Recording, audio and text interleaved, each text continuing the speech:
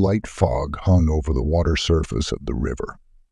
Night birds chirped from the darkness, and cicadas played along with them by chirping. Twilight is a great time to go fishing.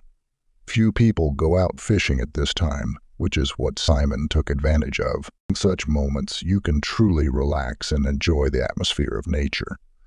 And most importantly, a good catch. Before launching the boat, Simon scanned the water's surface. The fry played at the bottom and timidly swam to the shore. Lightly touch the transparent surface, and they will run in different directions. Later too, and the boat was now moving, Simon jumped into it and swam deep into the river. A light breeze blew into my back, causing hundreds of goosebumps to run down my spine. The guy shuddered. I wrapped myself tighter in my warm jacket. Having sailed far enough from the shore, Simon took up the fishing rod. On the first run, we didn't have to wait long. After a couple of minutes, the fish bit the bait. A good old worm with a special additive always helps. The second time I threw it in.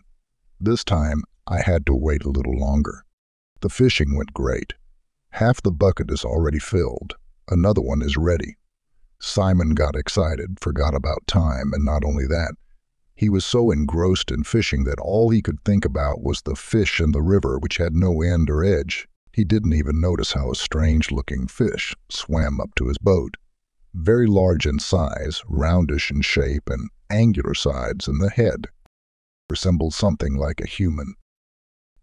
As soon as Simon looked overboard to wash his hands, the strange fish swam away. The guy noticed this and began to peer into the water, but that fish was no longer visible. It must have seemed, he thought, taking up the fishing rod again. And as soon as I cast it, this fish suddenly jumped out of the water, grabbing Simon's hand.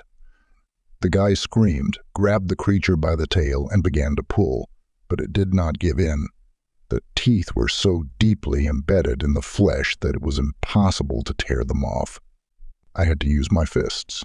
After several blows, the fish flew off the hand, hit the side of the boat, and sank into the water. Blood flowed abundantly from the hand, falling in streams onto the surface of the water, thereby luring even more of these creatures. Simon clutched the wound tightly. So, of course, you can't stop the bleeding. I had to sacrifice the sleeve of my jacket so that the bleeding would no longer bother me. All that remains is to choose from here. He didn't have time to swim a couple of meters before they attacked him again. This time, 3 fish bit through his flesh. All 3 monsters targeted his forearms, forcing him to let go of the oars. The body convulsed, the pain kept growing. Simon, unable to fight off the river creatures, began to fight against the sides of the boat. They, although not immediately, got unstuck, taking pieces of flesh with them. Simon fell to the bottom of the boat, screaming loudly, but no one heard him. Even more creatures arrived. A whole flock, several dozen of these creatures, gathered for the catch. They jumped out of the water, flying over the boat. The guy could only defend himself, slightly raising his bleeding hands. When one of these fish was on board, Simon quickly grabbed an oar, sat down, and crushed its head with a few blows. Rising with difficulty, he began to swing the oar, driving away the monsters, and there were more and more of them, several dozen to a whole 100. It is now impossible to fight off such a horde. The oar broke due to such a battle.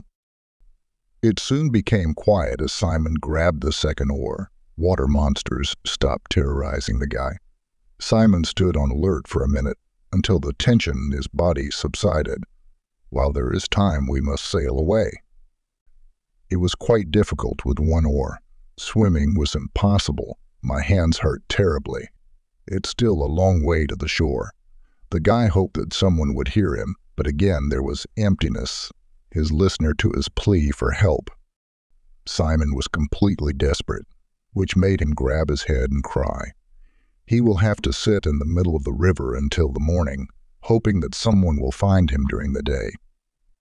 Suddenly the water began to boil in front of the bow of the boat. Simon noticed this. Each time the bubbles became larger A small wave appeared in that place and headed towards the boat, increasing in size. This wave turned out to be very unusual. Those creatures approached their victim like a whole wall, raising the water flow. Simon covered himself with his hands, although he knew that this was unlikely to help him. The wave of their river monsters covered him, swallowing him along with the boat. Two fishermen found the guy's body the next day floating on the surface of the water. They noticed his gnawed, scarlet back with a protruding spine. The fishermen dropped their fishing rods and ran to call someone. Meanwhile, several of those creatures swam closer to the shore,